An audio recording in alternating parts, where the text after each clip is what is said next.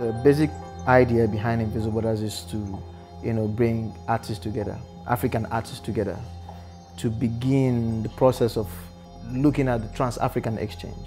There was little of, communication between or exchange between artists and cultural operators in the continent, and Invisible Borders was basically founded to begin to look at the question of how do we engage other peoples in the continent. So the first form of the project was the Invisible Borders road trip. It began with photographers, Nigerian photographers, and a writer. So we said, okay, what happens if we take a trip and beyond the borders of Nigeria and go to other African countries by road? We know there is no river or sea dividing the continent as such. So what happens if you travel by road as opposed to these ways of traveling, which is by air, to know a little bit about our own continent? And that's very interesting because we've always had this sense that there's a lot that we don't know, and it's so rich, and yet we don't know. The things that we know about our own continent comes from maybe the mainstream media sometimes. So for us, it was very important to say, okay, let's begin by just to travel and discover, and then allow our experiences inform the work we make in the process. The process of the trip is one of constantly asking questions and reflecting on the experiences while on the trip. And so from the onset, we've developed this process of working on the go, but also documenting and sharing at the same time. While we travel, the first thing to note is that we usually have like a span of time and like a schedule of places we want to travel along. Of course, we let some kind of chance happening determine whether we'll continue to the next city or stop somewhere or spend some more time.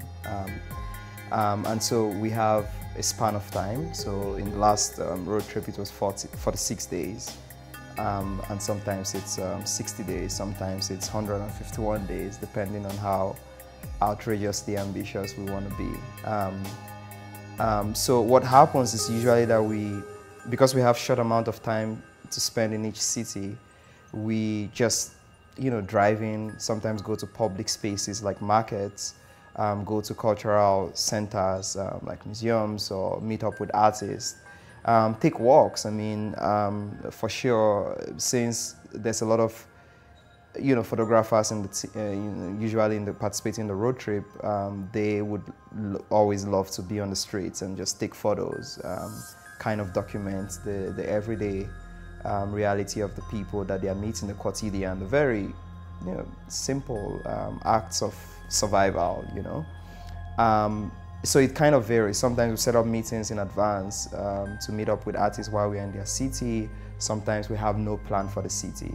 But the ultimate goal is to be kind of faithful to the encounters we have, sometimes spontaneous and sometimes more predetermined. And to let the experiences kind of inform the reflections that follow. So we are not journalists, we are not anthropologists, we are artists, and so we believe also in the spontaneity,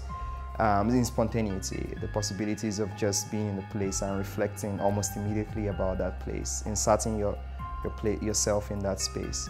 And then finally, we also know the value of knowing about some of the historical context of each places we are traveling through. So on some occasions, especially on the last road trip, we spent a lot of time talking to historians or older people who have some kind of knowledge of the history of the places. And in some way, we let that inform the work that we make, or allow those meetings shape the kind of work that we then, especially for the writers, work on after we leave the road trip. Our experiences during the road trip was that people were more loyal to family formations, their tribal affiliations and associations than anything called Nigeria. It's very, very elusive for them.